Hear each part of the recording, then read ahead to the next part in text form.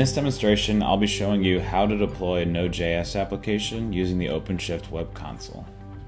So to get started, we're going to point to Firefox and then just enter the URL for the web console. Make sure to use HTTPS, otherwise you won't be able to access it.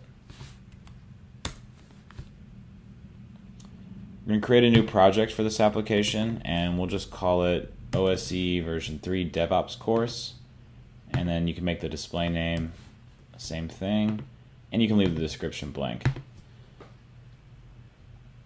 Once the project is created, we're going to add the application to the project, and we're going to do that by pointing to the Git repository where all of our Node.js code is. Make sure you enter the URL correctly here, because it won't tell you until much later that the build failed. Select Next when you're ready, and OpenShift will present us with all the available build images. We're going to want to use the Node.js build image since it's a Node.js application.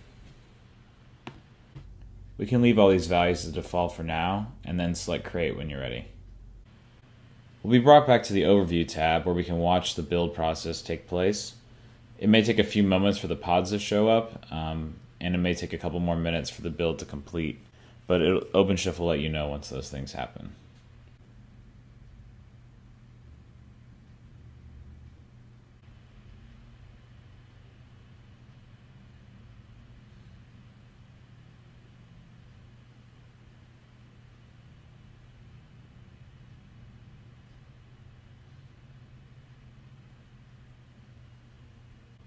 Once the build completes, you can click on the Browse tab and look at all the available resources, or you can just go ahead and click on the URL that's in the service, which will point you to where the application is deployed.